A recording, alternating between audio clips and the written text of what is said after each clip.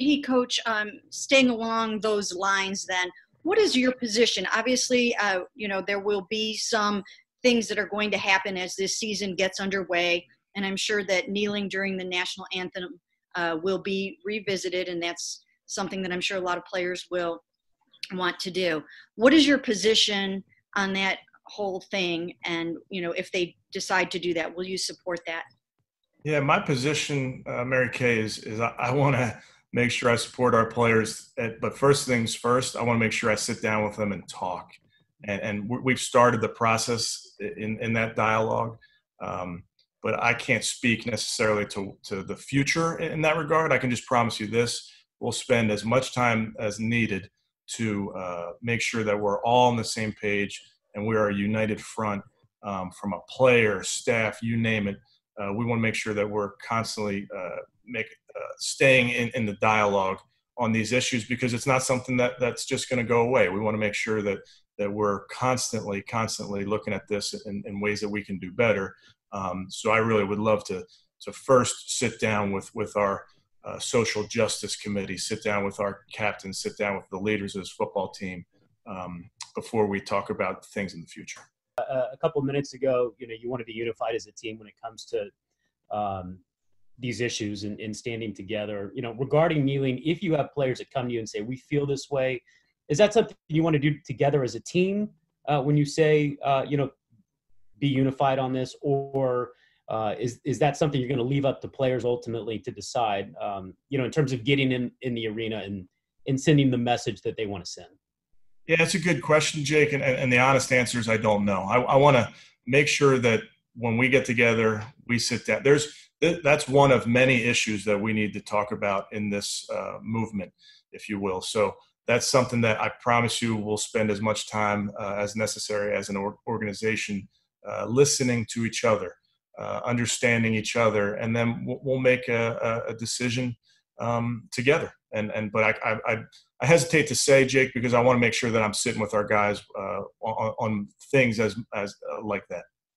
In talking to JB Bickerstaff, I understand you guys go back a couple of years now, and he said that you're trying to align something in terms of working against social injustices and such.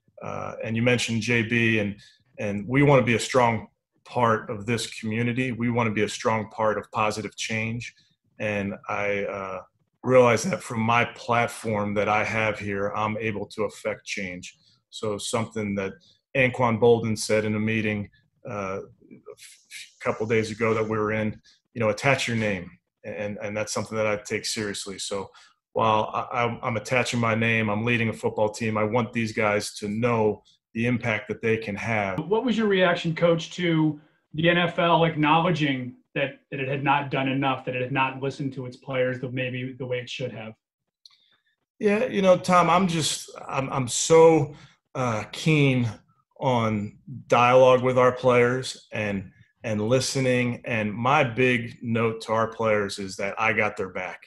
And that's not just lip service. I'm standing right there beside them. They have my support. And I promise you one thing, we'll just continue to listen to each other from a place of mutual respect. The Players Coalition released the list today of the 1,100 names of players and coaches.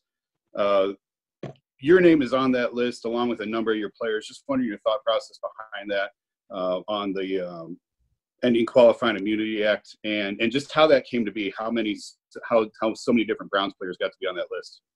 Yeah, credit to the Players Coalition, which is doing some amazing work in terms of educating our players and giving them resources. And that was something that they brought to our attention, I guess, last week.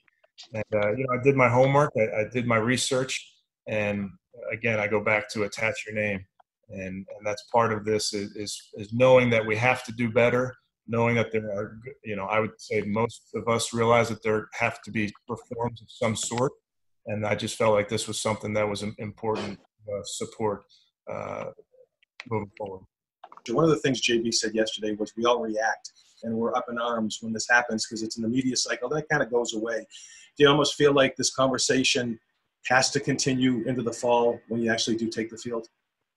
Yeah, I think my message to our players right away, and we've spent every meeting addressing this. I got a team meeting here at 1:00. We're going to continue to talk about it. We've brought in some guest speakers to talk about it. So it's not one Zoom meeting's not going to solve this in any way, shape, or form.